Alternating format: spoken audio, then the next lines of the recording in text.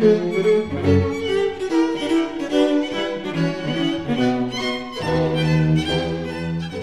you for inviting me. It's a great honor for me to be here and to give this course. So the title of the course is about, this course is about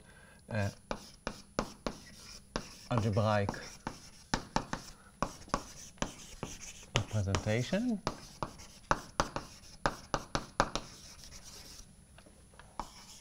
of ergodic actions,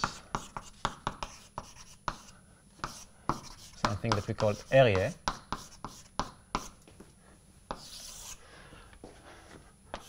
And it is based on a joint work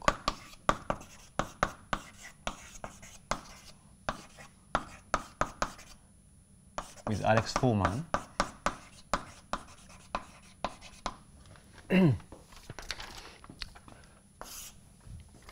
And today I will speak about ergodic theory on algebraic varieties.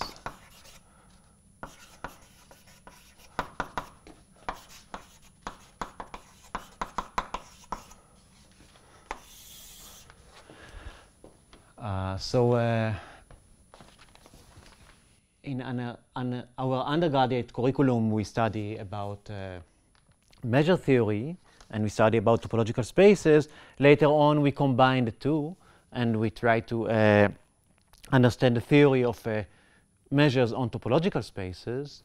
Also, we learn sometimes about algebraic geometry and algebraic varieties, but many times our algebraic structures, algebraic varieties, do live over topological fields. And in these cases, they carry topological structure other than the Zariski topology as well.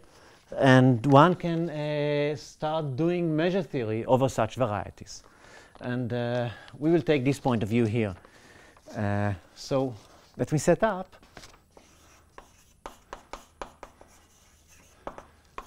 During this talk, K will always be a local field, and I will assume usually that the characteristic is 0, just to facilitate my world. Most of what I say actually will hold also in positive characteristic, but it will be easier to state and to argue, assuming the characteristic is 0, so I will not mind about it. Also, I want to say that most of what I'll say holds also in more general setting, where K is not necessarily a local field, but a field with an absolute value, which is complete under this absolute value. But again, I will not care about it much now. I will have G, a K algebraic group. And I will denote by G the K points. I promise to confuse the two, and many times regard capital G as boldface G, and don't mind too much about the difference in structures.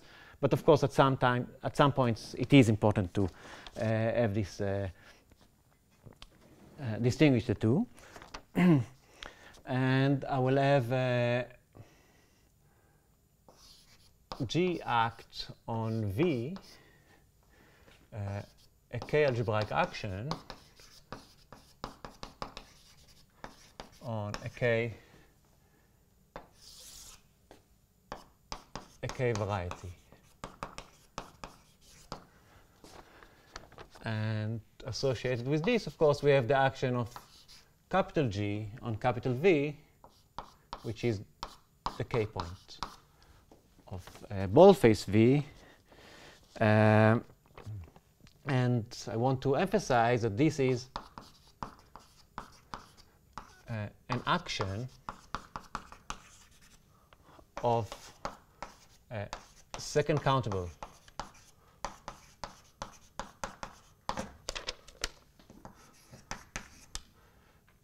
locally compact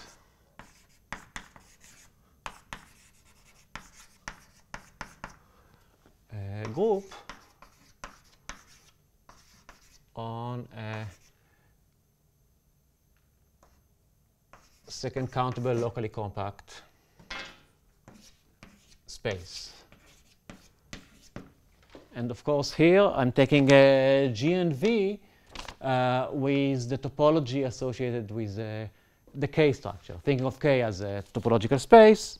So K as its analytic topology, K to the n as its analytic topology, affine subspace. Zeros of polynomials in K to the n have their subspace topology, and general K varieties, or rather K points of K varieties, have the structure, I mean, the associated topological structure. Also, they have the associated K analytic structure, which is somewhat related. Okay. Now, let me give an example, or maybe a set of examples. Consider SL2R acting on R2. So obviously, this action has two orbits.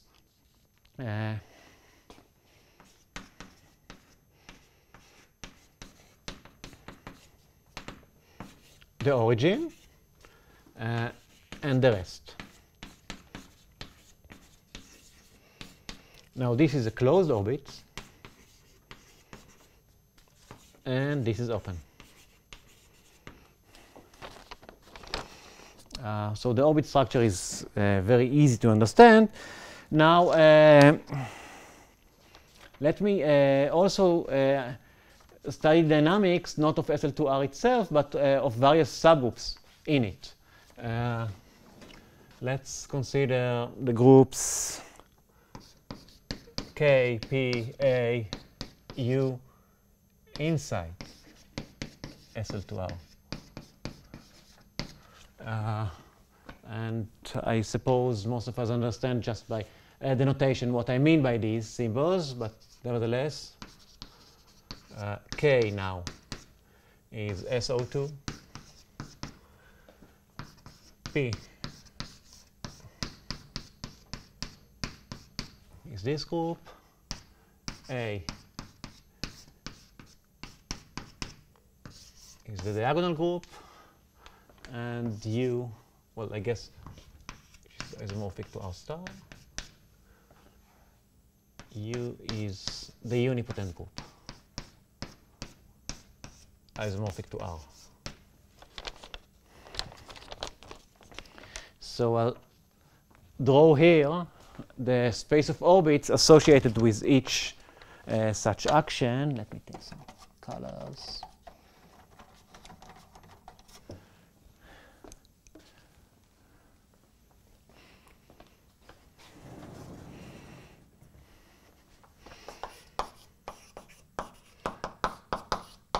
K orbits on R2 are just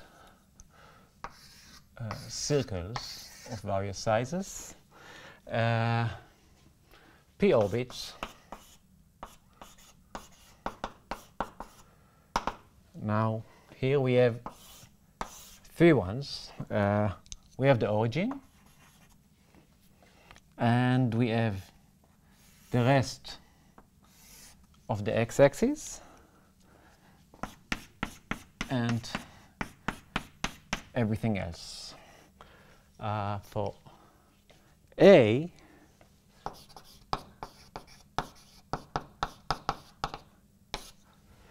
we have again the origin. Now we have the x-axis and the y-axis, as well as various hyperbolas like these ones. And also U orbits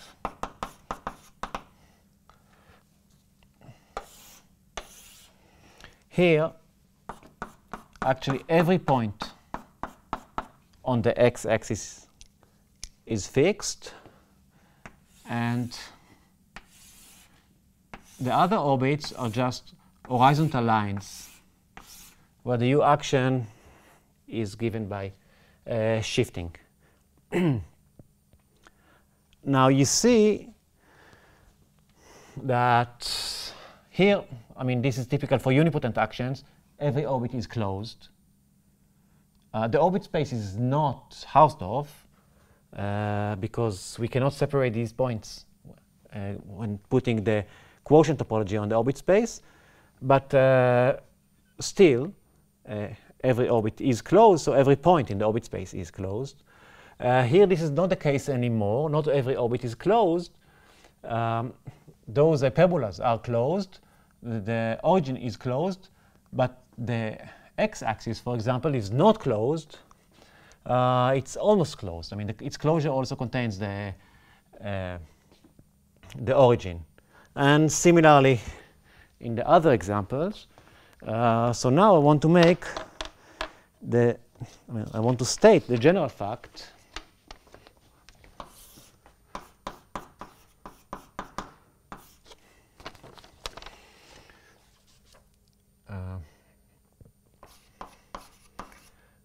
the G orbits on V are locally closed.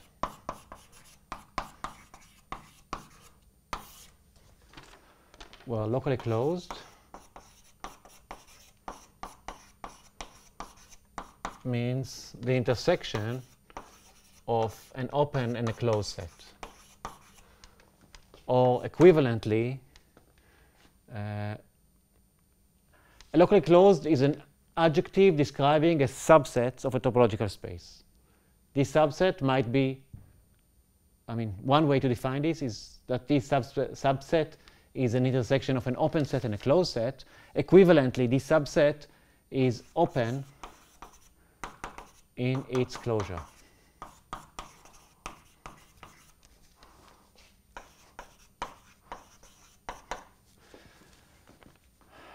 So this fact regards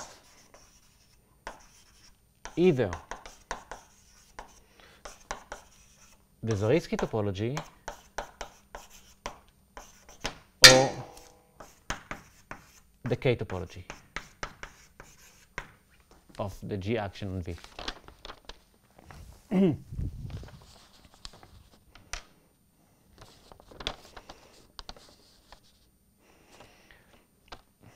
Now, okay, let me go here.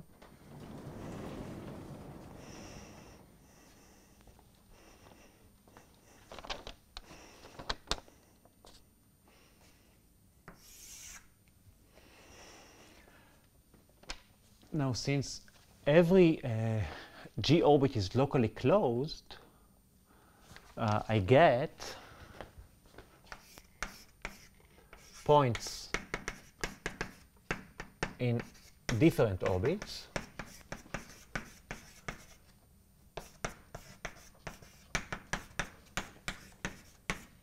could be separated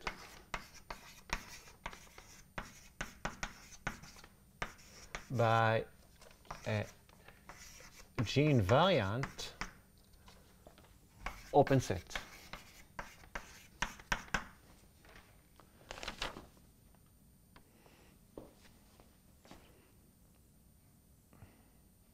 So, for example, this point here could be separated from this point here because, well, this point is contained in the complement of that point. This point here could be separated by this point here because I can take the complement of that line. which is G invariant open set that contains that one, but not that one, etc., etc., etc. So equivalently, let me restate this. If I take V mod G as a topological space, again, I'm talking about V with the analytic topology, with the K topology, and I'm looking now on the space of G orbits. I mean, if you're an algebraic geometer, you might be a bit worried about just looking at the space of orbits. This is a complicated, sometimes ugly space from algebraic geometric point of view. But for us, this is just, I'm just now thinking about the K points in V and the K points in G, and I'm truly looking at the space of orbits, and I'm putting on it the quotient topology. So the topology that make the map from V to V mod G open. And this topological space is T0. So topology separates points.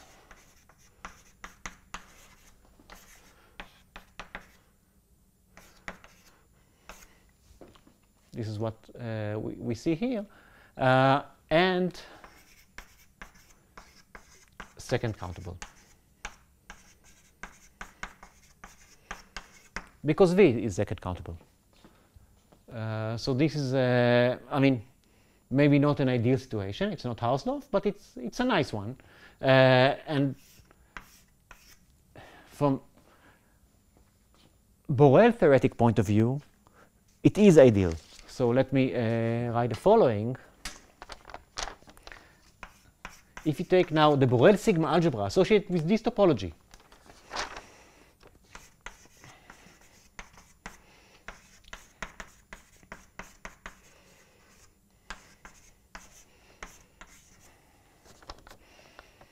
then it is countably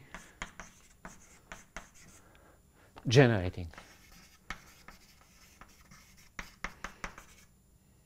Countably separating, excuse me.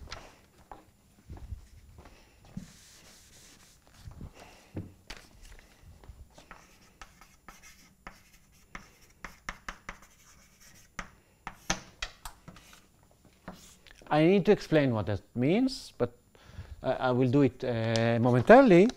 But I'm just drawing a conclusion of this, which I will explain again. There exists a Borel map from V mod G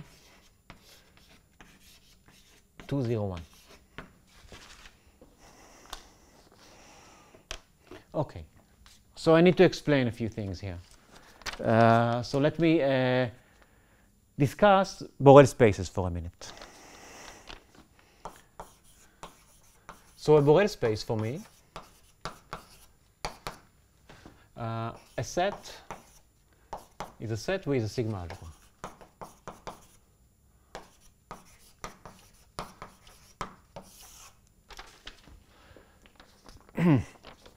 And now I want to state a theorem that should be called the fundamental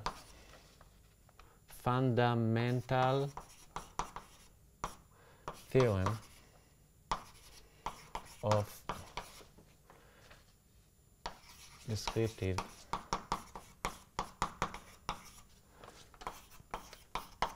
set theory.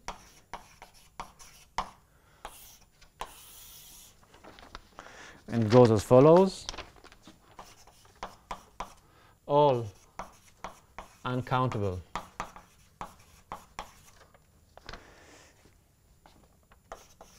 Polish spaces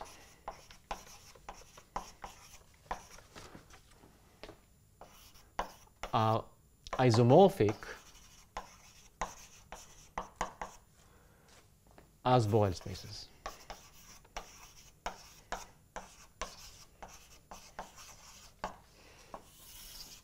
Let me recall that a topological space is Polish So this is an adjective describing topological spaces if it is separable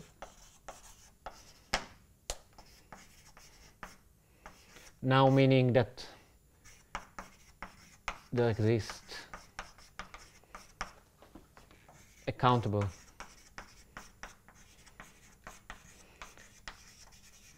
dense subset and it is completely metrizable. So it admits a metric which gives the given topology under which the space is complete. So again, this is not a metric property, it's a topological property. It's the existence of this metric that we care about. Such spaces are called Polish spaces. Whenever I have a Polish space, I can take the Borel sigma algebra associated with the topology and care about it as Borel space. And this theorem that I quoted says that those spaces that I obtain by this, I mean, if my space was uncountable, are all the same. And this is truly remarkable. I mean, the interval 0, 1, the Cantor set, separable Hilbert space, separable Banach space, a manifold, they are all the same from Borel point of view. They are isomorphic. This isomorphism is by no means natural or unique. There are many isomorphisms, but they do exist. So, just to give you an example, some examples, or maybe four. Let me now say what a standard Borel space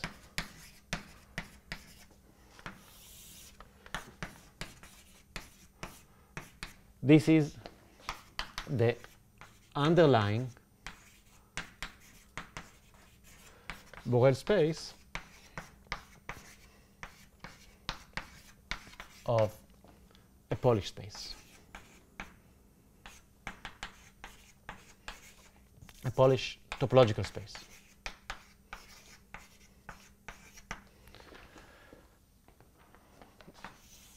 So now I can give you a list of examples, in fact an exclusive list of examples up to isomorphisms. I have finite spaces,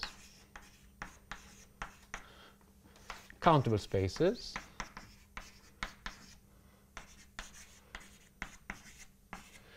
all finite spaces of the same cardinality with the SBS structure, that is the discrete structure, they are all isomorphic. All countable spaces are all isomorphic, and maybe 0, 1. Or if you wish, the Cantor set, or a separable space.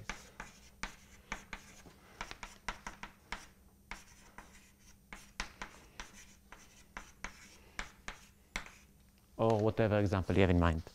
They are all the same. So, I care about Borel spaces. I have this discussion, well, I will go back to it. But again, we discuss Borel spaces, and these are the best kind. The interval 0, 1 is a typical standard Borel space. But I mentioned the notion of countable separation. So, a countably separated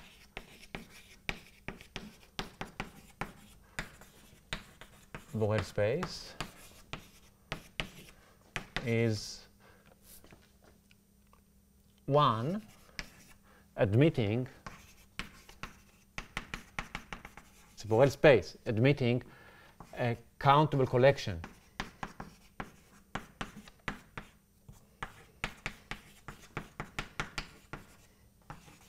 of Borel subsets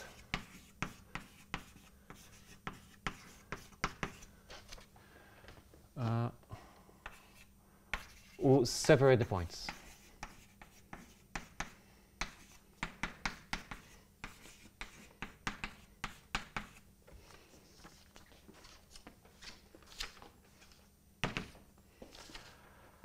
Equivalently, if I'm having such a countable collection, every Borel subset of a Borel space gives me a map to 0, 1, the characteristic map.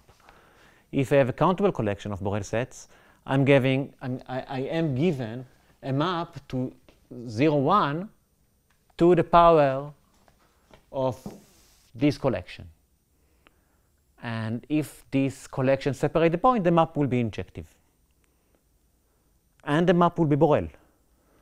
So this property is actually equivalent to the following. There exists an injective, that separation, Borel map to 0, 1 to the n. Because, again, of course, if there exists an injective Borel map into 0, 1 to the n, then definitely the Borel sets separate the points. They separate the points already here. And the other implication is the one I already explained. So we have the following, but also by this isomorphism, I get the following equivalent definition. So a space is countably separated if and only if it admits an injective Borel map into the interval 0, 1. So I did explain what countably separating is, and obviously you see that this implication holds because a countable basis for the T0 topology of V mod G definitely give us a countably separating collection on V mod G, and then we do have that one, as I argue here. So this is nice. So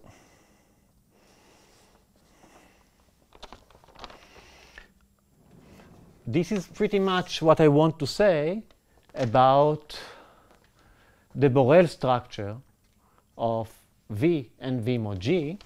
And as you see, it is quite simple. Now, what comes next is studying measures on V.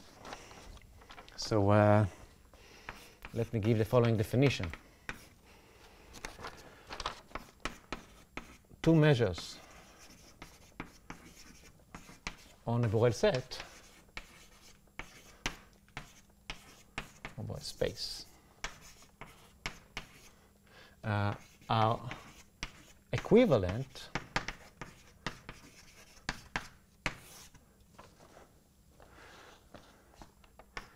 if they have the same ideal of null sets. Whenever I have a measure on a Borel space, I give a notion of what is a null set, and different measure might give me different notion of null sets, and if they give the same, I would say that they are equivalent. And a measure class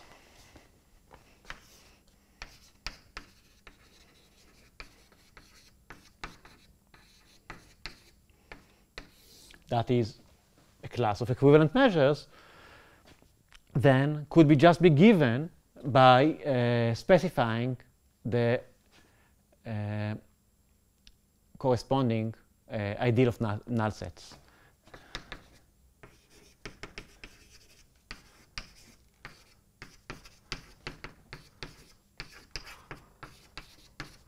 Of such a sigma ideal. I want to make the remark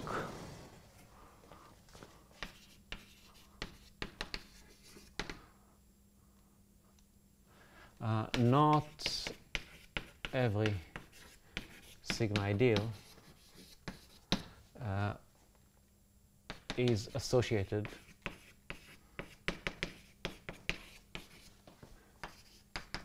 with the measure class.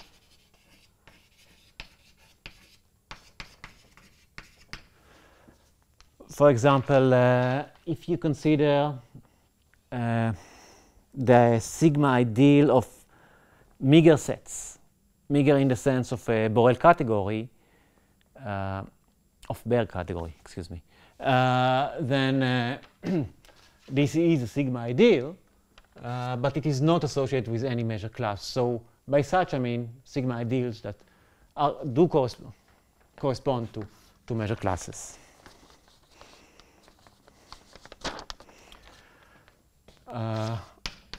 Now, so let me give some examples of measure classes on spaces.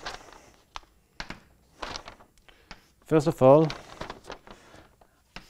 our guy V is a k-analytic manifold.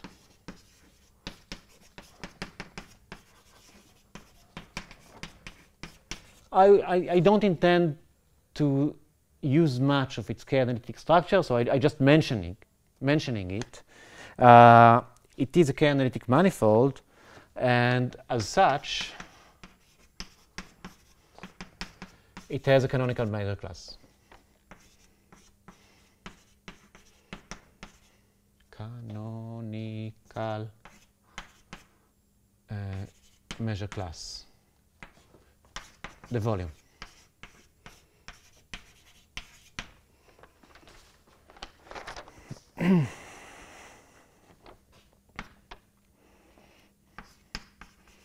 For any LCSE group S,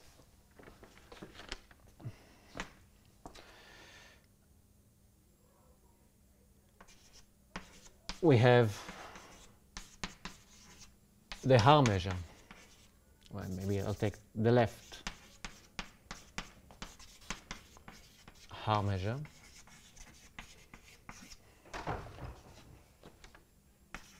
On S. So I have the right Haar measure on S, I have the left Haar measure on S. As measures, they are equivalent. Typically, they are infinite measure. But they canonically give measure classes.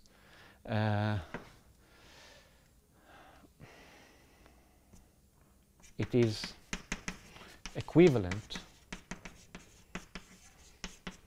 as a measure class to the right Haar measure. So again, it gives a canonical measure class, and I'll just give a warning.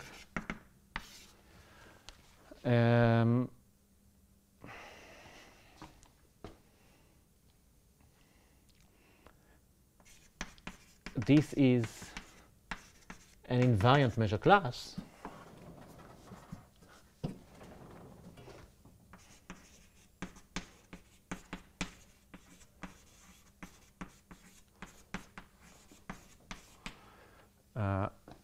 It gives a finite invariant measure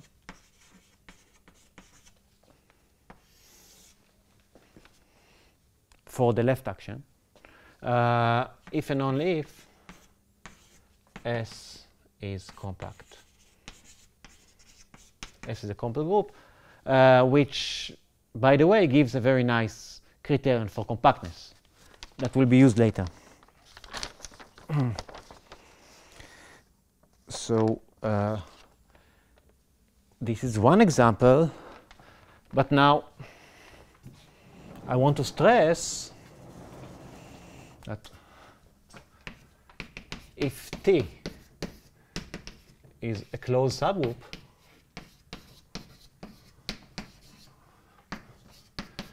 then I can consider the S action on S mod T on the coset space. And S mod T has a unique invariant measure class as well.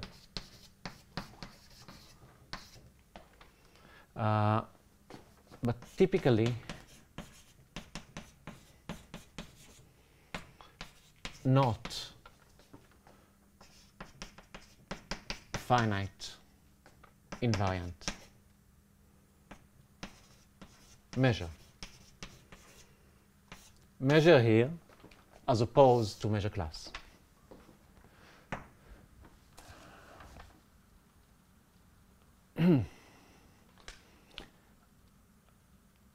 So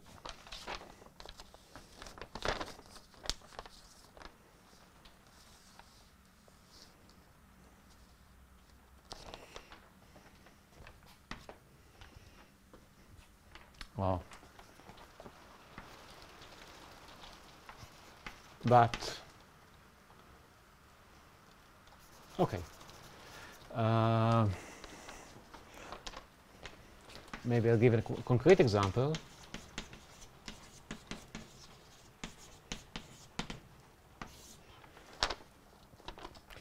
Take S ln K and let it act on the associated projective space.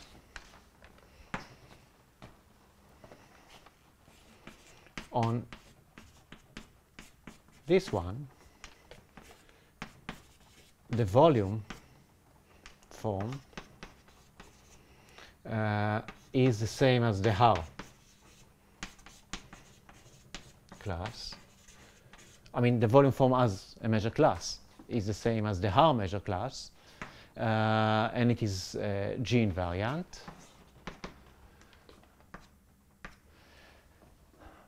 G invariant measure class, but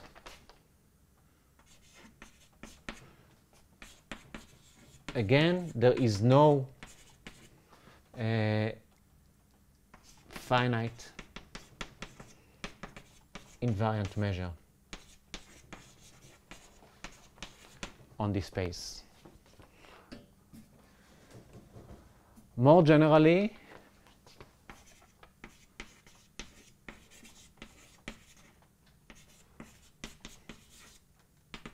if G is semi-simple,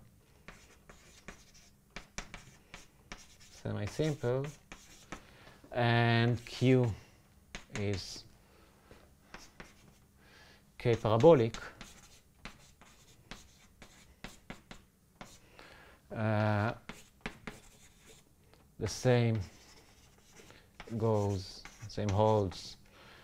for the action of G on G mod Q. The Haar class, which is also the volume class regarding this guy as a K-analytic manifold, is G invariant, but there will be no actual finite invariant measure. Now, maybe continue this. I said that S has left R measure, which is always invariant.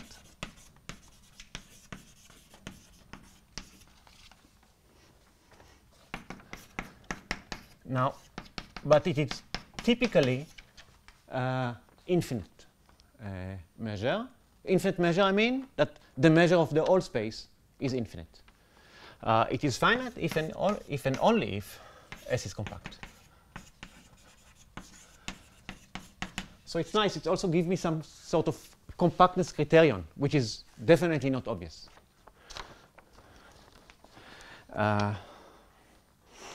So if T, also if S mod T, if T is normal in S, and S mod T as invariant finite measure,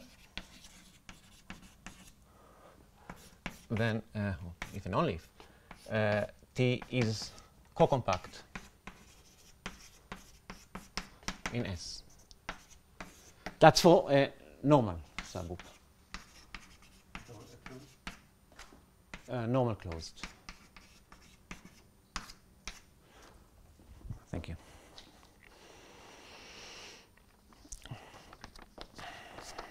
Okay, now another set of definition. I'm about to define ergodicity. I know that I'm being very basic in this first talk, but I think I need to set the things right. So now I'm about to briefly recall the notion of ergodicity. I hope this is not too much. I'm not insulting anybody.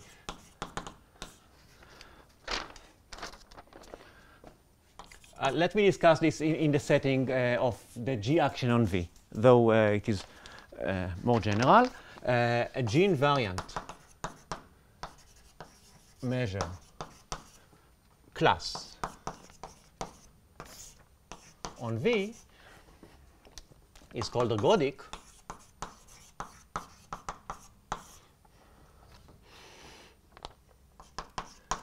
if every G invariant set, subset, Borel subset is null or conal or full. These are, again, having measure class, I have the ideal of null sets, and so these notions are meaningful.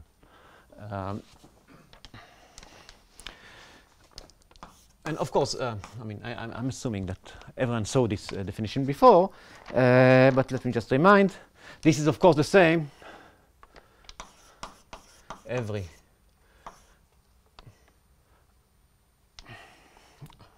almost everywhere defined Borel G map.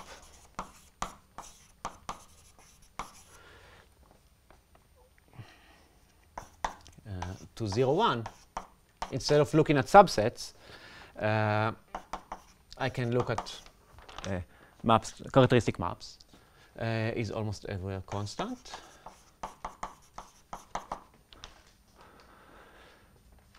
It's essentially constant. But now I claim this is slightly less trivial, that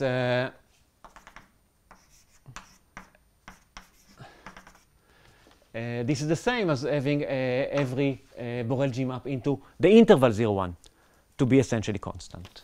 Why so? Let me briefly explain this. I mean, this is easy, but nevertheless, take your measure class and push it down to 0, 1 by the map. I have a map from V to 0, 1, to the interval 0, 1, assuming I have such. Actually, if you don't want to work with measure classes, just pick a measure in it, a probability measure, and push it down. What do I mean by push down? Whenever I have a map from X to Y and I have a measure on X, I can push it down to Y, because how do I measure things on Y? By the pushed measure. I pull sets or functions back to X and measure them there. Okay, so I have the notion of pushing measures. And so I'm having a measure on V, I'm pushing it to 0, 1. If it was essentially constant, fine. If it was not, then it has a support which is not just one point. So I can take a point separating the support and look at the pre-image of things below the point and pre-image of things above the points, and these are two invariant subsets. G, this is supposed to be G invariant map.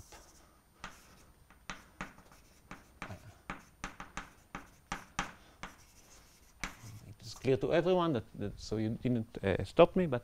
How is this compatibility, separability function important for this lesson? I will about to connect the dots here in a minute. Now where am I? And exactly, this is my last equivalence. Now I can replace 0, 1 by any countably separated space. So the action of G on V is ergodic if and only if almost every defined Borel G invariant map to any countably separated space is essentially a constant. And this is clear because whenever I have a countably separated space, I can map it into 0, 1. So it is clear from that criterion over here, which was clear from this one, right? And this is nice because my spaces of orbits are countably separated.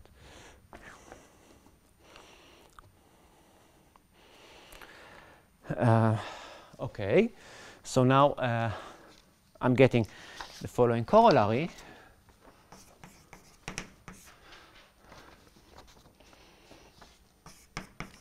Every G-ergodic measure class on V is supported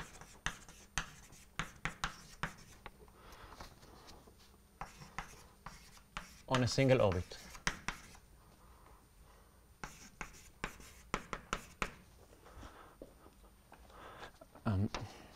Moreover, and maybe this is not direct corollary of what I said before, but take my word for this, and coincides with the Haar class on this orbit. Maybe I'll put this in parentheses because this is not directly, logically speaking, a corollary. But let me explain how I think about it diagrammatically, and this is a point of view that will become useful later on. So I'm having V, and G act on it, and I'm having a measure class on V. Somehow, let me think about this measure class as a separated action, separated from V. So think about, instead of a measure class on V, think about G-ergodic space. Not necessarily an algebraic variety or a manifold. And think about a G map, a Borel. G map from X to V. So having an ergodic measure class here, I can push it over here. And this is how I want to think about my given G-invariant or G-ergodic measure class on V. And the claim is that if I go further to the space of orbits, this map becomes constant. Because this is a countably separated space. So there must be an orbit, G mod H, in here, such that all my measure is pushed to this orbit. And the thing in parentheses is basically saying that, moreover, since the G action here on V has locally closed orbit, the orbit, the topology on orbits basically is the same as the natural topology or the unique G-invariant topology. Sorry, not the unique, the natural locally compact topology on G mod H. This is homeomorphism. And in particular, Borel isomorphism.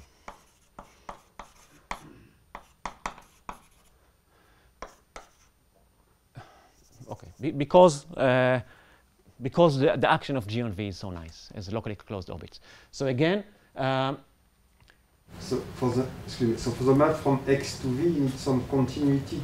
This is just a Borel space. I mean, that's a diagrammatic point of view that I will discuss later on more formally. Okay, but now I just want to have it on the board just to think in these terms. But this is a Borel space. It has no a priori topological structure, but it carries an ergodic measure class. And maybe you want to think about it as just V with the ergodic measure class that you have, but in a different category somehow. And because of this, I want to separate somehow this picture.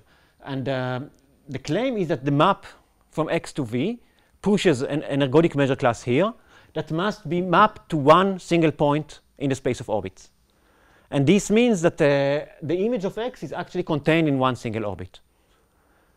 And because dynamics of G on V is so nice, this single orbit, every orbit is just topologically the same as G mod H. Again, G mod H has a natural topological structure, which is defined by being a quotient of G, or the Coset topology.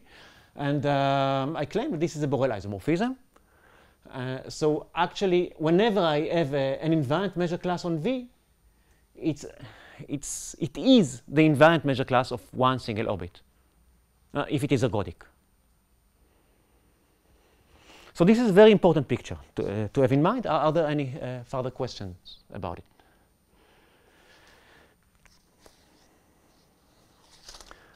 So let me then, before taking a break, let me now discuss what happens if the ergodic, if my measure class is not ergodic.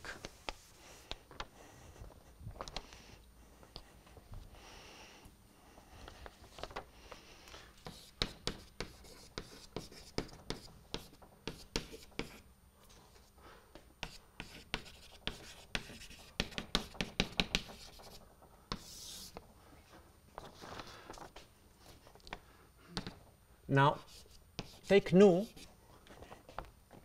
a G invariant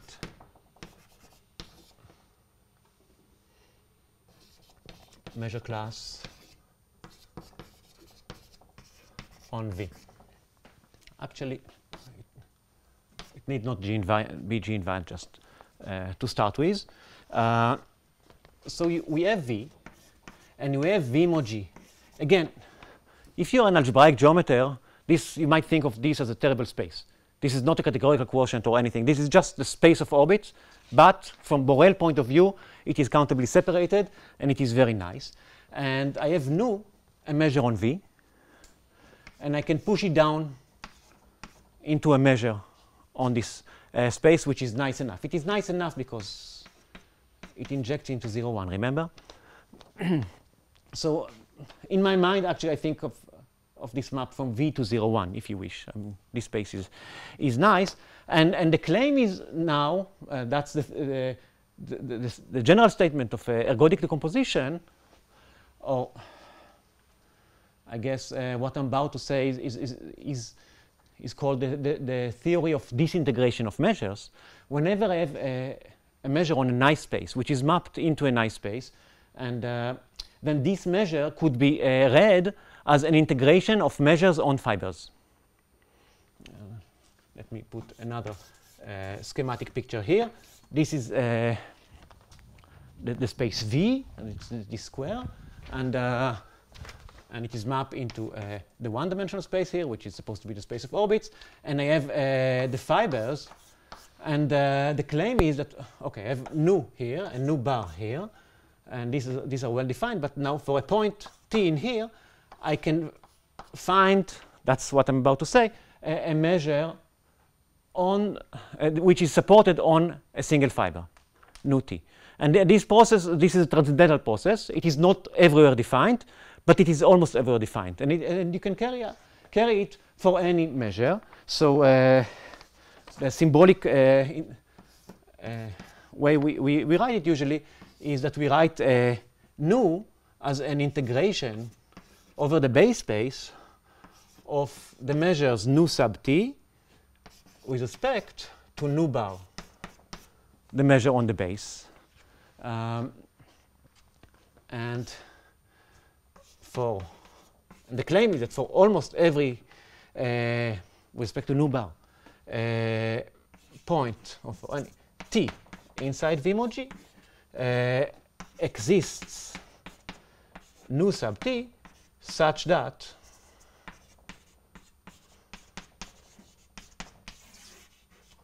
this formula holds. And what is the meaning of this formula? It's a recipe how to define the measure nu out of this data over here. If I have a set in V, I can integrate its intersection with every fiber and get a number. And these numbers give me a well-defined function over here. And I can now integrate this function with respect to the measure nu bar over here. That will be the result of this expression. And the claim is that this expression reconstructs nu for me. Okay. The map, what's the regularity? So the Borel T maps to mu T is Borel. Yes. So we get a map from V mod G called disintegration map to probability. Let's say that nu is probability measure here in this discussion, just for preciseness. I mean, I care for measure class a priori, but I just will pick a representative here. Let's say it's probability for to facilitate this writing down this formula. Then I get a map from V mod G to prob V called disintegration. And this is a Borel map. Almost ever defined with respect to nu bar. So several topology on proba define the same Borel space? Yeah, I mean there is a canonical Borel space, Borel structure on prob V. Yes, coming from having a choice of a Borel structure on V, you have a canonical Borel structure on prob V, which is the weak one that comes from pairing, integrating Borel subsets or functions.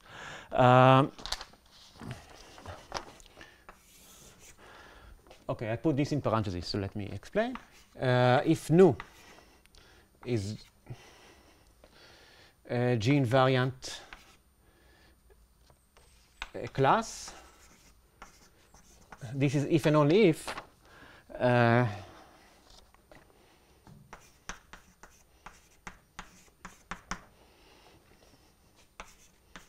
nu T is G invariant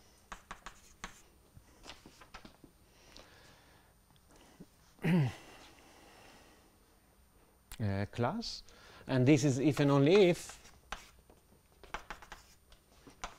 is the how on the orbit. The fiber of this map is the fibers are just orbits. Now, I mean, part of what I said here was a general nonsense about push-down measures and disintegration, but now here I specify it for this setting of ours of taking space of orbits, and I'm getting this easily. So what is the moral of this discussion? I mean, after believing this, I understand ergodic measure classes for G action on algebraic varieties, and these are just hard measures on orbits. In fact, I understand by ergodic decomposition all possible G invariant measure classes, and they are just integration of that. So this theory of G invariant classes on varieties is dull, is well understood. There is another theory which I will explore after the break, and this is what happens if I discuss invariant probability measures, not just measure classes. This is an interesting theory, but we will see that also this is dull. I mean, we have full solution of everything, but then later on I will Okay, I will discuss about it later on, but I will somehow open up the horizons not just to define G-invariant measure classes, but also the ergodic actions not of G itself, but of subsets, subgroups of G. But this will come later. Let's now take a break. Oh yes, please. Does it imply that G-invariant measure classes upstairs correspond to measure classes downstairs? Yes, it does. Exactly. So this measure class nu is completely determined by this one. Thank you. So it's a level measure classes. Yes.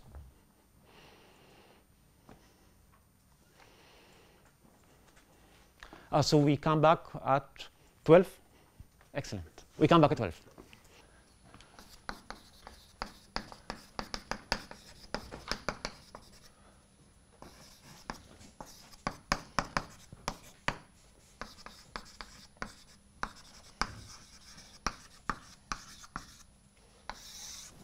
That's my next subject. So first of all,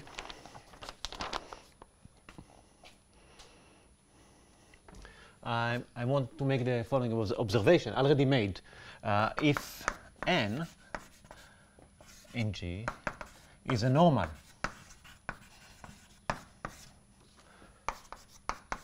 K-algebraic subgroup, so in particular it is closed, but also Zariski closed. And when I say closed, I mean for the usual topology, otherwise Zariski closed. If is co-compact,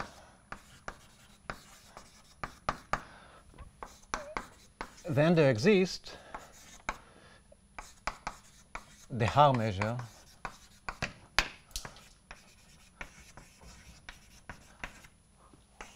on G mod n, which is finite, and also could be normalized to be a probability measure. Now, the nice thing now is that when I look at the collection of all such n's, I can find a minimal one.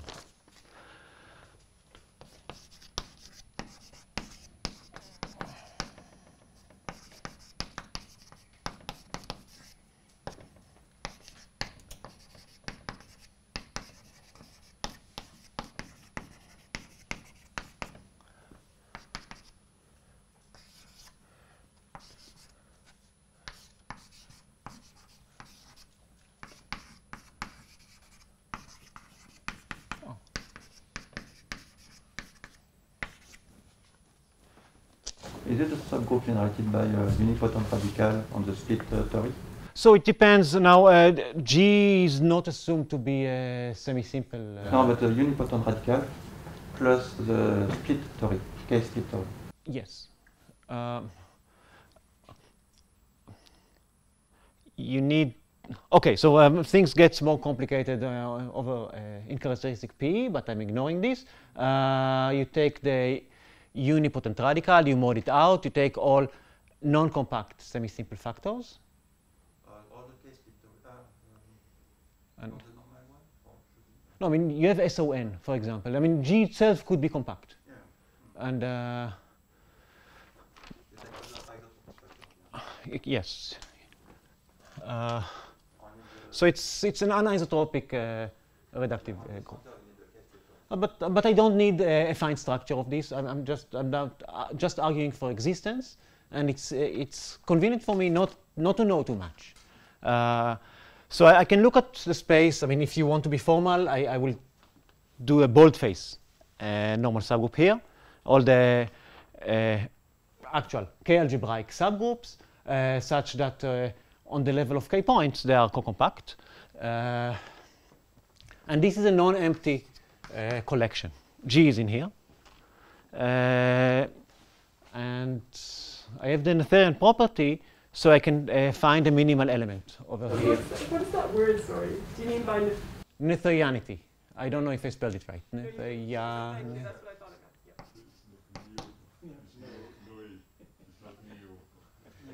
It's fine, we get it, we understand. It's what the OE. Maybe it is spelled correctly in my notes, but maybe not. It's OE. Is it a good enough approximation? It is complicated.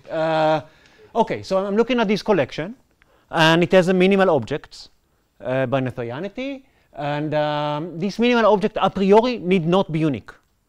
In fact, I'm arguing now. I will argue in a minute that there is a unique minimal object, or how do you call it? A least element in this poset. Under, of course, I'm looking at it under as a poset under inclusion. There exists minimal element. Call it n0 in here, and in fact, or claim, n0 is a least element. So it's smaller than everything else in this collection. Why? Because if G mod n compact, I can look at the product group G mod n times G mod n0, and I can map G in it by the just take the product homomorphism into these two groups, and the image is closed. The image of an algebraic group by homomorphism into another algebraic group is always closed, hence compact.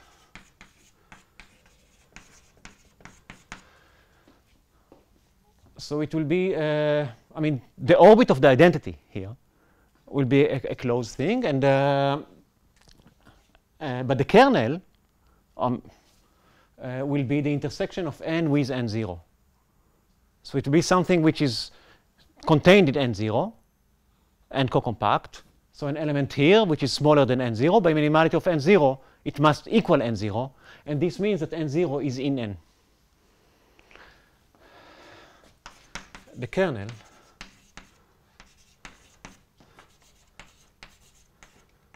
is n0 equals n0 by minimality.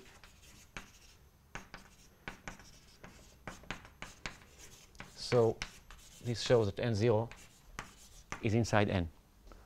So this is a sketch for the proof that n0 is actually a least element in this poset.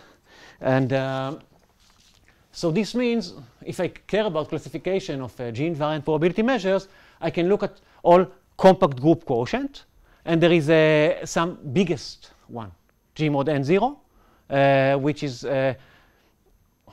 which by itself carries a probability measure, the Haar measure, a G-invariant probability measure.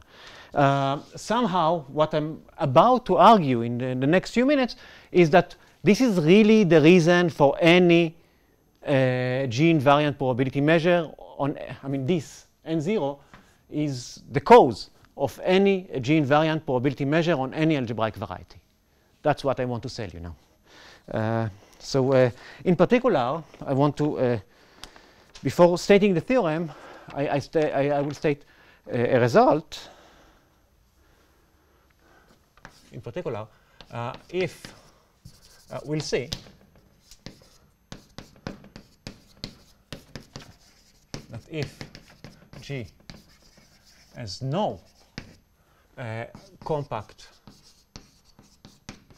algebraic factor, algebraic stands here for k-algebraic, that is n0 is G.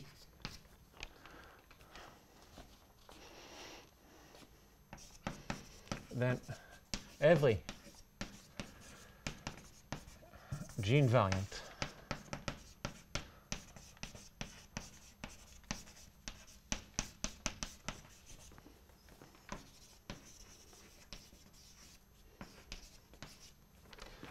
is supported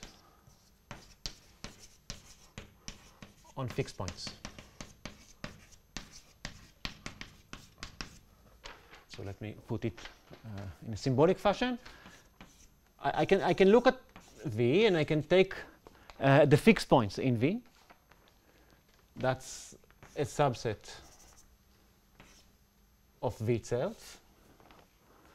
And now I can take probability measures which are supported here. These are all, of course, G-invariant probability measure. I view them as probability measures on V.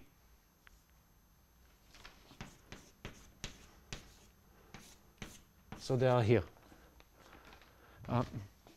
So always I have a natural injection like this. Just a minute. And this claim here is saying that this is an isomorphism or equality provided G has no compact factor. Yes, question. Your general working hypothesis is that G is directly connected? Yes, it's not a working definition, but it's definitely implied by this. I mean, if G was not, connected, not Zariski connected, then definitely I will have the group of connected components of G. So I don't, which is a compact factor. It's a finite factor. So it's not a general working definition of this discussion, but definitely it is implied by this specific setting. But this is very, very important. I forgot and left this on the board, but maybe this is good because this is, remember, the picture of orbit structure of various group actions on R2. And you see here, maybe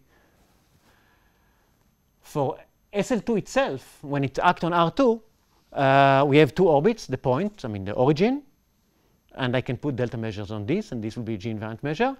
And on the rest, I cannot put a G-invariant measure.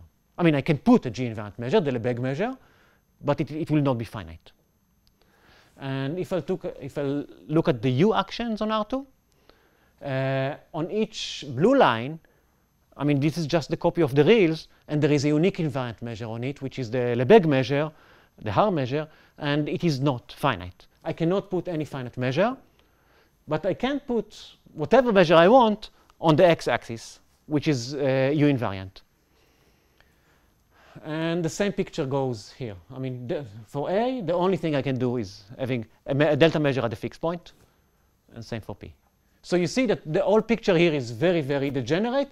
But when my group itself, SO2, which is another algebraic group, acts, then I have many invariant measures. I can take whatever Haar measure on sphere, and any combination of these, like integration, as now it is erased, but you remember the ergodic decomposition. I can take whatever measure I want on the space of orbits, which is array, and I can integrate the Haar measures on spheres, on circles, with respect to this measure on the base, and get whatever invariant measure in here. And this is the full picture of classification of measures. And you see that there is a difference between, I mean, compactness is an issue, compactness of the acting group. So this general formula explains much of what we've seen there. Maybe I will give later, in a few minutes, I will give a more general proof of this.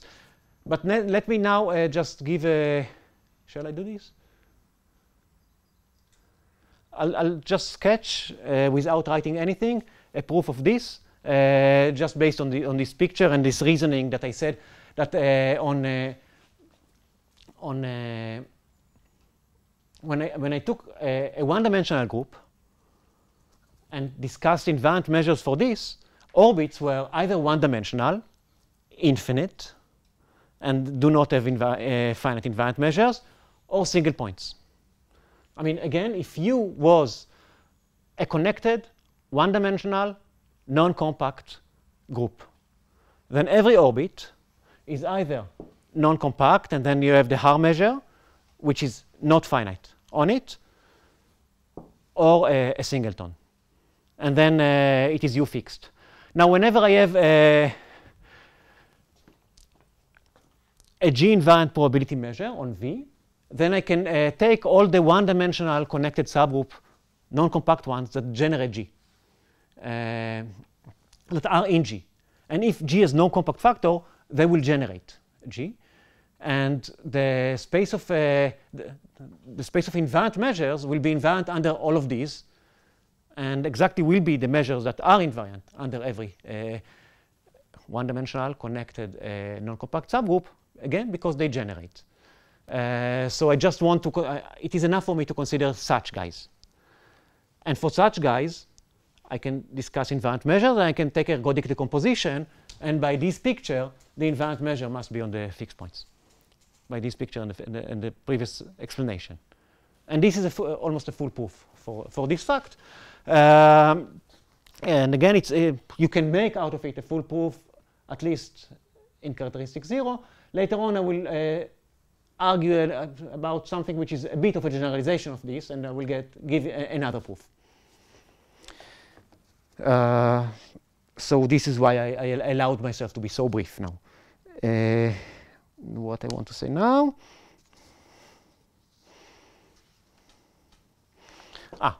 Now, in general,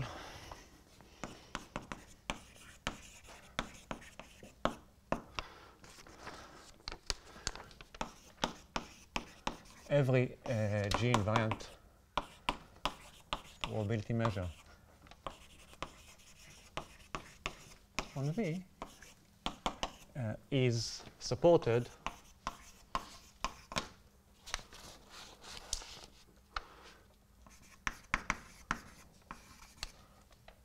on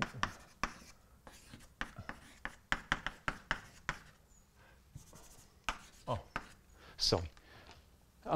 Here I discussed the case when I don't have any compact factor. In general, I always have a canonical maximal compact factor, which is given by n0. And the claim that I will make in a minute is that any G-invariant probability measure on V is supported on the n0 fixed points.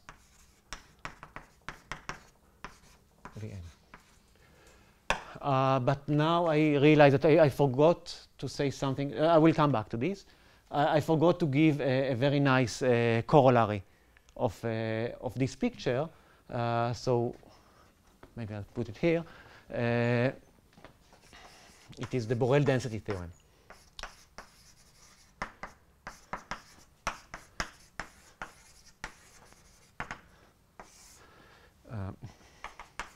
If G has no compact factor,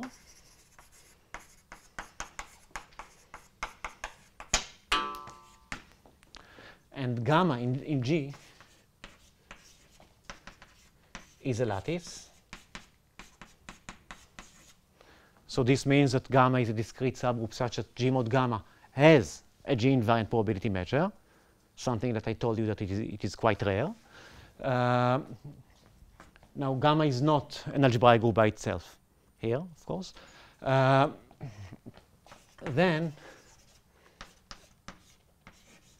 gamma is a risky gens in G.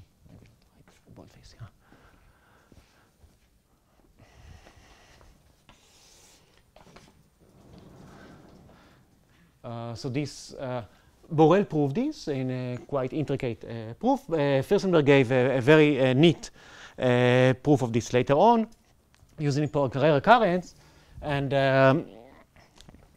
basically, if you think about it, Fürstenberg's proof enough, it is nothing but this proving this general statement, though we never made it. Let me explain this. I can look at G mod gamma, and I have a map to G mod the group. I guess this is the k points of the Zariski closure of gamma here. So I have a G invariant measure here, probability measure. I can push it down. Push the G invariant probability measure. And the push must be contained in a G fixed point here. But this is a transitive space. If I have a G fixed point, then all this space is just a point. And this means that the stabilizer is just everything. So this is a very neat explanation of this fact. And I'm back to my discussion. So maybe I'll forgive me for being a little sloppy. Let me restate it as a theorem.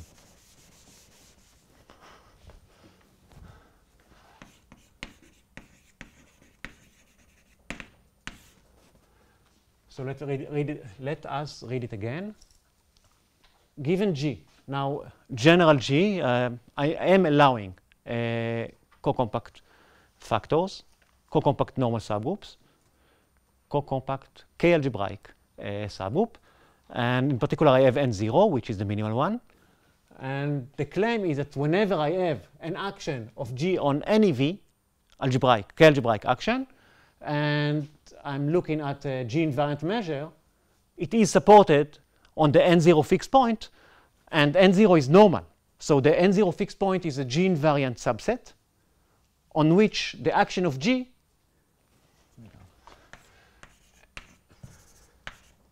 I write it down because it's trivial but important, is G invariant subvariety on which G acts via its compact factor, G mod N0. So again, this explains what I said, that all invariant probability measure dynamics is happening via a compact factor. And no really interesting dynamic of groups by themselves, or non-compact ones. Any question about the statement? I'm about to prove it. Did you give a proof of Borel density theorem? Yes. Based on that theorem? Yes. I guess I did some logical maneuvers here. This theorem here, in particular, implies that one, because this is the case N0 is G, and then you get this equation. And this Borel density theorem follows from that one. But maybe I confused you because also I sketched by heart another proof for this one. And now I'm going to give another proof which is different from the one I sketched for this more general proof, well, for more general theorem. Okay, Pierre? Okay, so the method of proof is very important for me. It starts like this one, this observation, and I will take a minimal object in a collection of subgroups, and this is a very, very useful trick that appears all over in this theory. So let's start with given the right collection. So we look at a collection of all age in G, K-algebraic subgroup,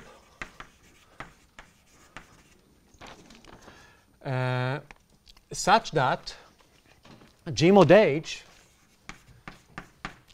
is a good candidate for V.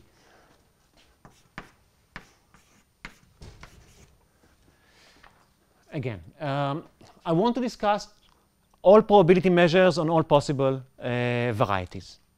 All G invariant probability measures on all possible varieties. I already know that when I act on a variety, really, from the point of view of ergodic theory, I'm only interested in orbits. So instead of looking at all varieties, I will look at on all possible orbits, all possible coset spaces. So I'm looking at all ages, all possible stabilizers of points, all age, K-algebraic subgroup, such that on G mod H I can find a non-trivial probability measure. Okay? And of course, this collection is not empty because I have G inside it, just have the 1 point with the delta measure. That's the fixed points that you see over there. Now,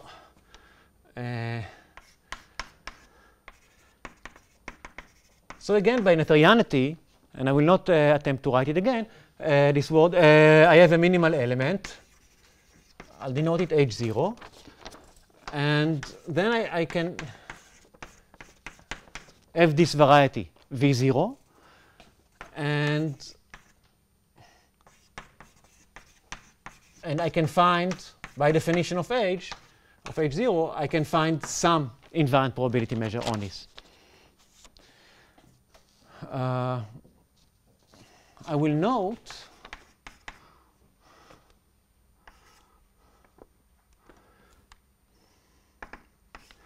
that the Zariski support of mu naught is everything. So whenever I have a measure, I can take the support of this measure. So the minimal closed subset which carries the full mass.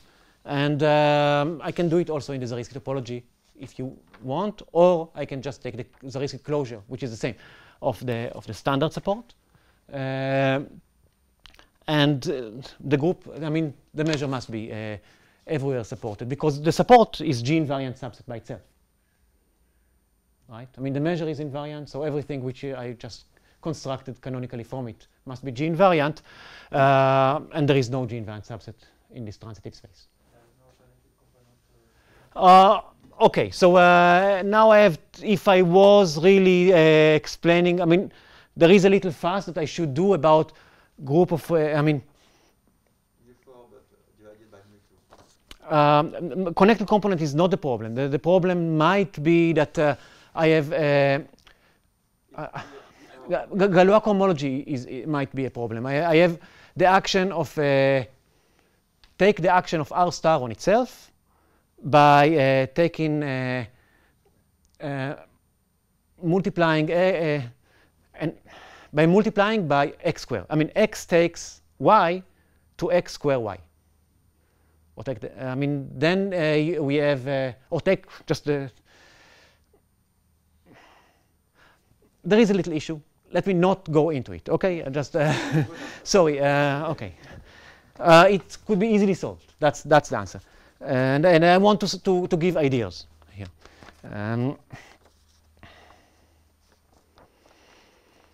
Okay. Now, let me now fix another space. So this is V0, I've chosen it. And now let me discuss a generic G variety, V, and invariant measure on V. And let me assume, without loss of generality, that the Zariski support of mu is everything. The Zariski support of mu is a G-invariant subvariety.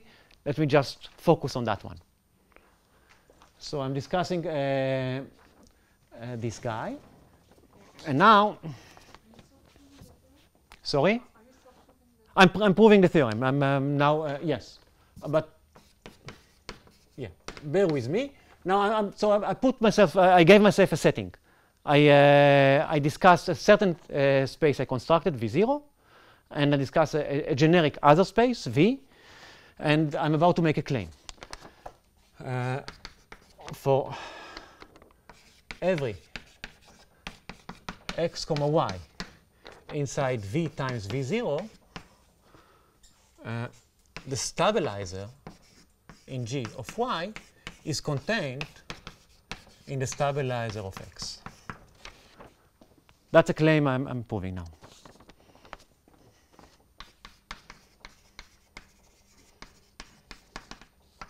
I'll do it by negation. So I will look at V inside V0, and I will look at the set of bad points. So take U to be all xy's such that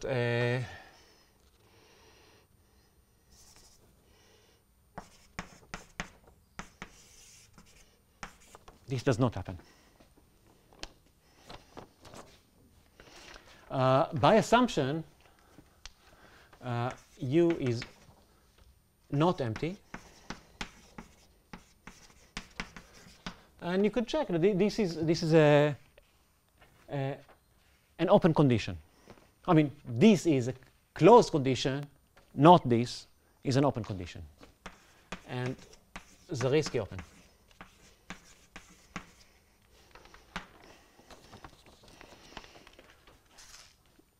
Now, since mu0 and mu are fully Zariski supported, then if I look at mu times mu0 of U, this is not 0 because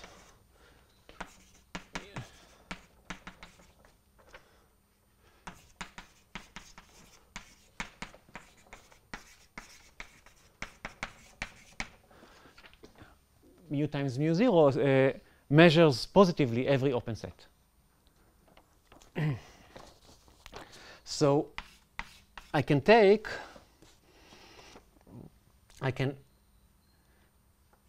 define the new measure to be mu times mu0 restricted to U and normalized. I just constructed now a probability measure on V times V0, which is supported on U.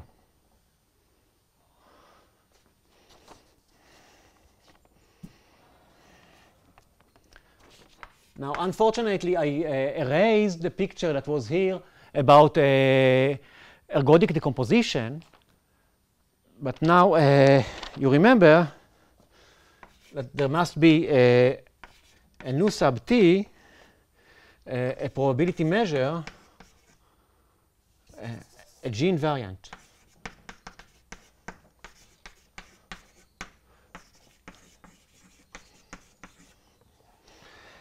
Supported on a single orbit in U. Maybe I didn't say, I didn't emphasize it. U is G invariant. It need not be transitive. I have a measure nu on it. I can decompose. This measure is probability G invariant measure. I can decompose it by disintegration into measures on orbits. And for generic orbit, I will have a well-defined G invariant probability measure on a single orbit. And maybe you already see where I'm going. This is about to contradict the minimality of H0.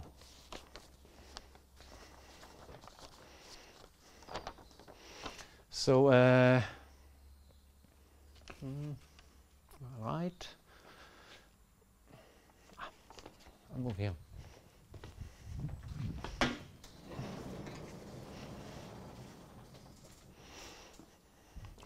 Or maybe supported on a single orbit in U, the orbit of, let me just give it a name, x, comma, x is a point in V, and V0, remember that this is G mod H0. So let me denote it like this.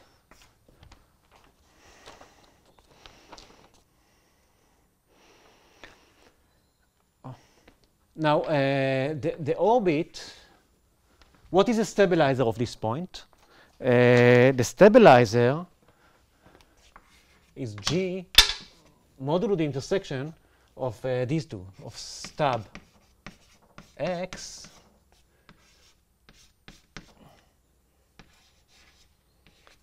intersecting with conjugate of H0.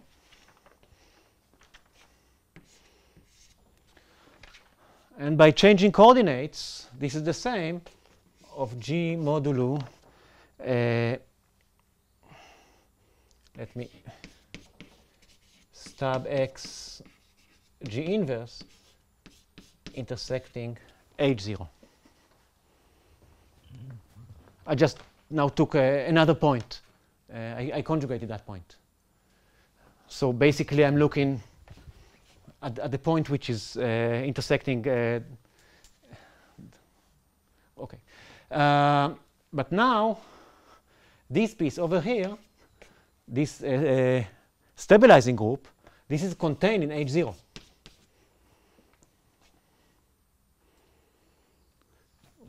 It's in H0 intersecting something. So this is one orbit. I mean, this stabilizing group now is an element in this collection over there. It's a K group that supports an invariant probability measure. But H0 was supposed to be minimal. So minimality of H0 implies that this is actually equal. And this means that H0 is inside stub x. And I think this is what I want to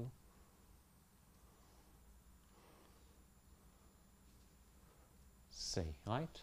Yeah. And this implies what I want to say.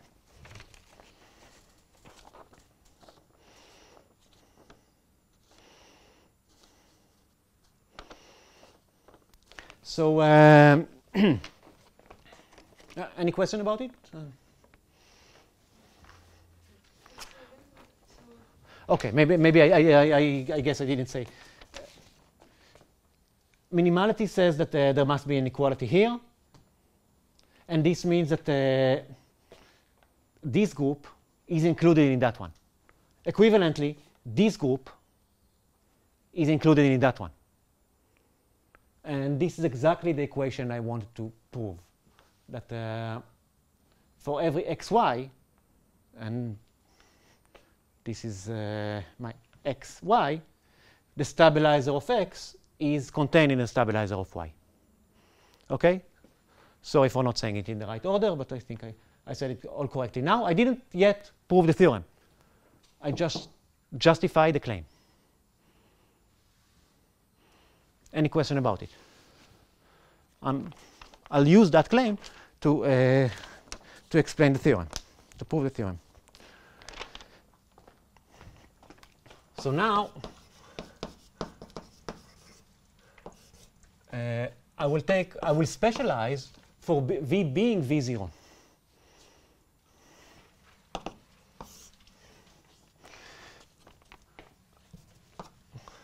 I will take x to be H0 and y to be GH0.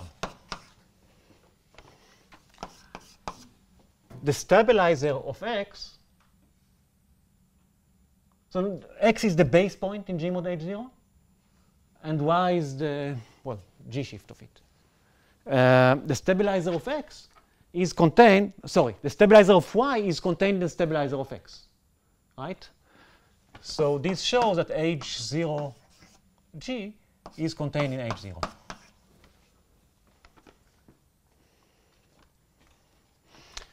And by this, I'm getting that H0 inside G is normal.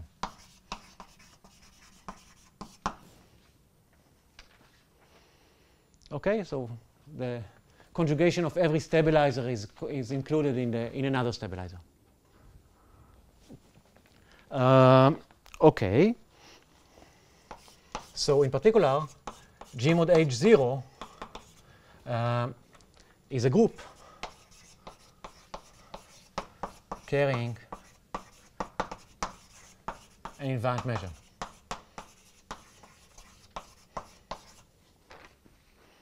And H0 is co-compact.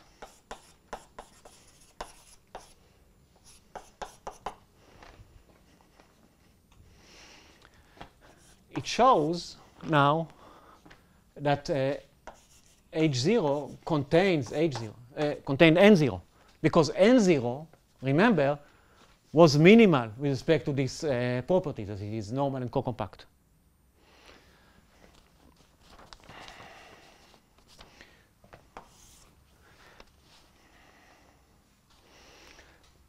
But now the claim also implies that H0 is inside the stabilizer of X for every X in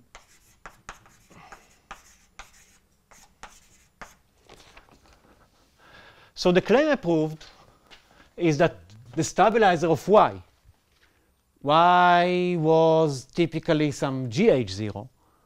The stabilizer of it is a conjugation of H0. The stabilizer of Y is contained in stab X. But now I know that, that H0 is normal.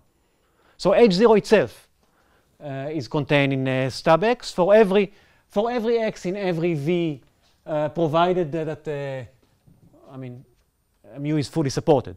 In general, I need to reduce myself to the support. So this is what I got now from the claim. H0 is the stabilizer of X for every point in the risky support of mu for every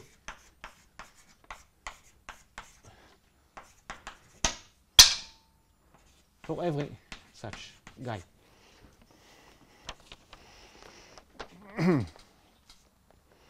So if you want, also sup mu is H0 fixed.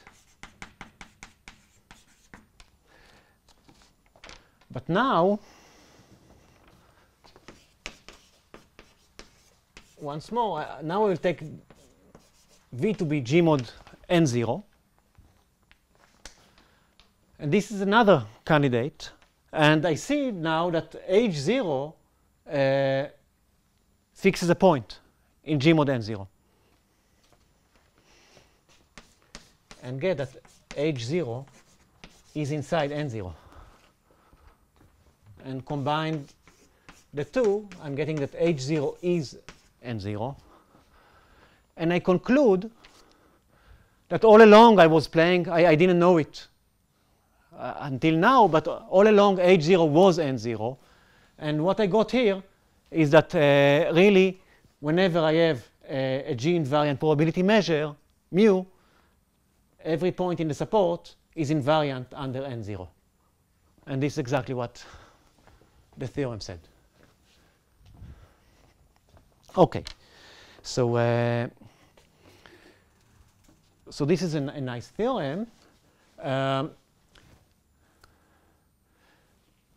Any question about it or the proof? So the proof, you can argue that it was a bit complicated. For example, I gave you for this this good approximation of the theorem, I gave you briefly a very short proof, and I could make out of it another proof for this one. But I gave you this proof because it generalizes. And now I want to give you a corollary, not of the theorem, but of the proof, which is important. Is important for the setting I will study. Nice. So now I'm having a generalization. But maybe you have a time that you want me to finish. We have lunch round 1. Okay. Generalization. I will.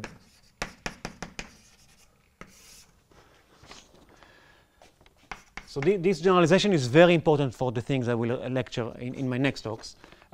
Fix now a group gamma. This need not be an algebraic group, but it has an algebraic representation.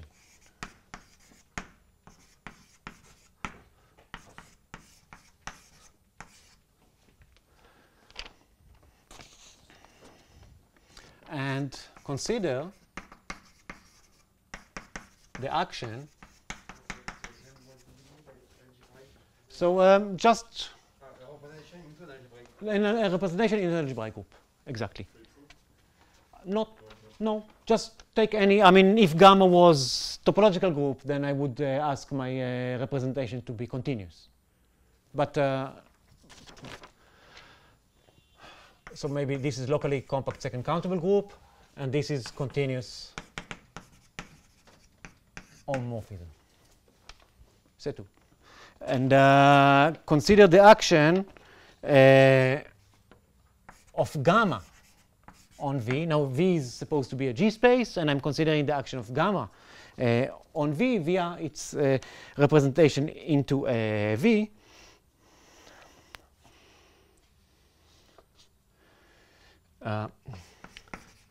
The orbit space now is complicated, might get really ugly,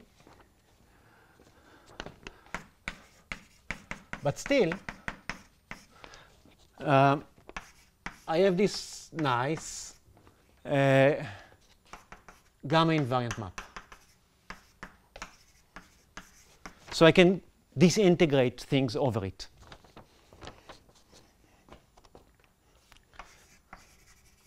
So same reasoning as before implies the following theorem.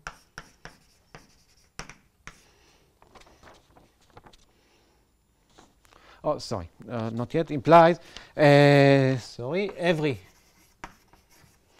gamma invariant ergodic measure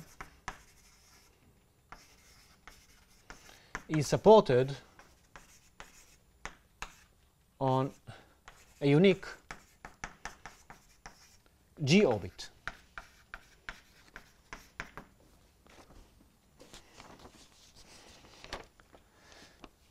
So I have this picture. If X is a gamma space, I'll repeat the picture, and I have V here, then this map splits like that somehow. And now the theorem, there exists a minimal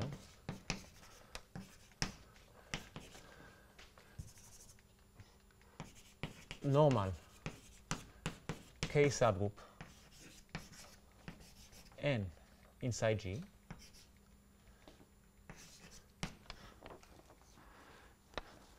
such that the map from gamma to G mod N has a pre-compact image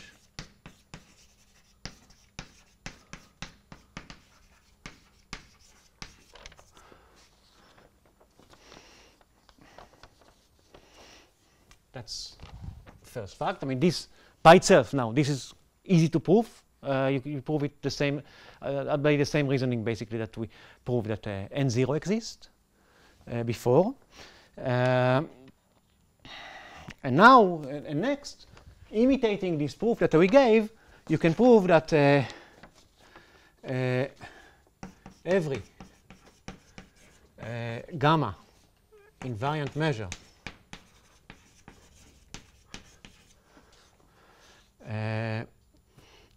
on a G algebraic variety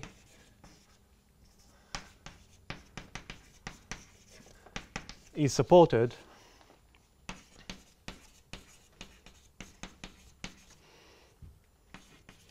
on the n fixed point.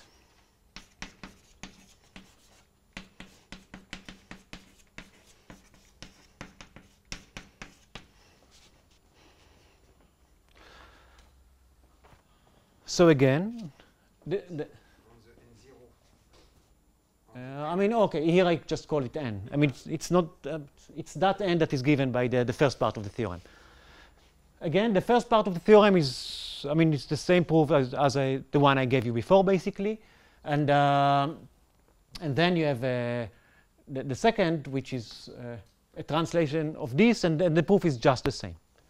I'm not claiming now that G mod n by itself is a compact group, but the closure of gamma in it is. Yes, please. Does it imply that the supports of the gamma invariant measure on V are compact? I'm about now to say something about supports and the dynamics on the probability measure, and then that will be the end of this talk. So, so this is important theorem, and I want you guys to remember it if you want to attend further talks of mine. But of course, I will recall. But now, here is a corollary. Assume G acts on V, and I'm having a measure on V which is not necessarily G invariant. Then I can consider the stabilizer of this measure. That's a subgroup of G, and I think of it as my gamma with the inclusion map.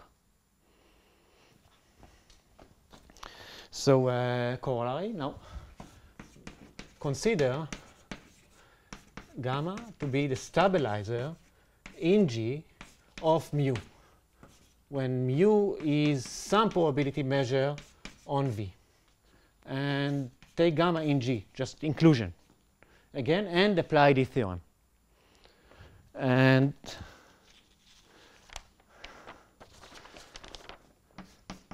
the stabilizer of a measure mu in prob V, I claim, is compact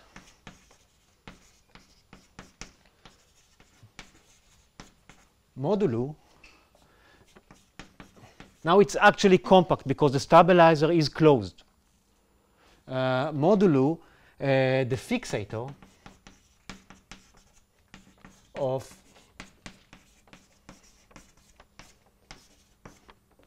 the Zariski support of mu. Now take mu.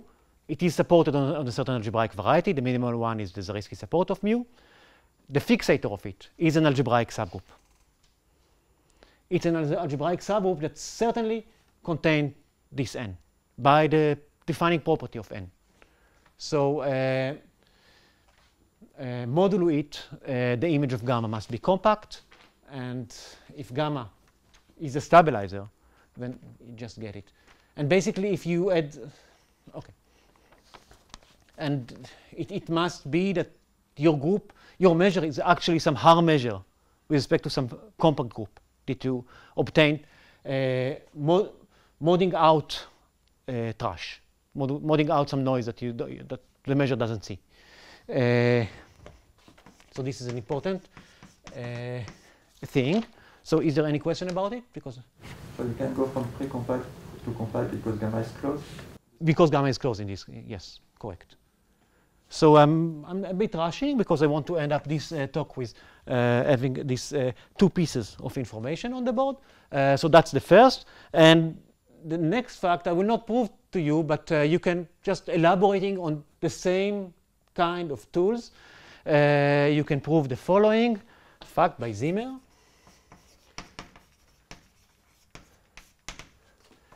The action of G on prob V as also locally closed orbits.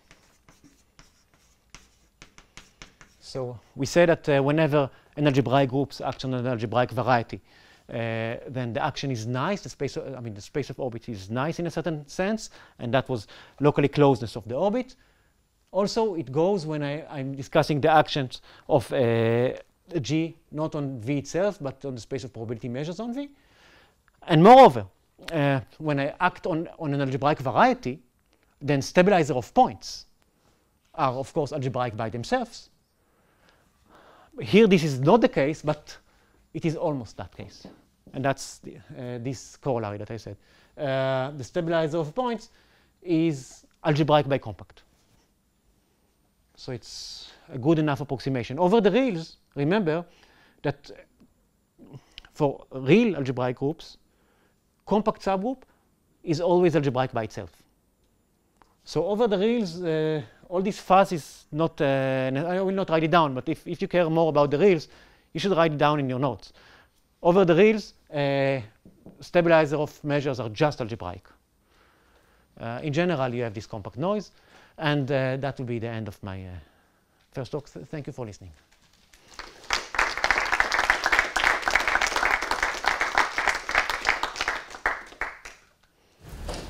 Is there questions? Locally closed, I guess, for the weak star topology on the... For the weak star topology on prob V, correct. I mean, there is a natural topology here, which I didn't discuss at this point of the day. Several topologies are equivalent, actually. Sorry? If you use a weak star, weak on back, that's the same topology and probabilities? I mean, there is a, maybe I should say, prob V, there is a norm. This is a subset of a normed space of all signed measures, and on this you have the total variation norm, for example. This is a very strong topology, and but also this is a dual space by Ritz's theorem for continuous functions on V, at least if V was compact. But this could make sense in any case. And I mean, for locally compact, it's a dual space, hence it has a natural topology as a dual space called the weak star topology. And with respect to this topology, you have this property. Yes. Thank you for. Maybe I'm missing precisely the point, but do you not need gamma to be large in some sense in G? What's the image of gamma? No, here I didn't assume, I mean, in this discussion on the board here, I didn't assume that the image of gamma is risky dense in any case. It was arbitrary, and in fact, I use it for groups which are typically not Zariski dense. I mean, later on, when I will discuss things, I will discuss algebraic representation, and it will be typical for me to assume that the image is Zariski dense, so you see things. But for this classification theorem, you don't need it.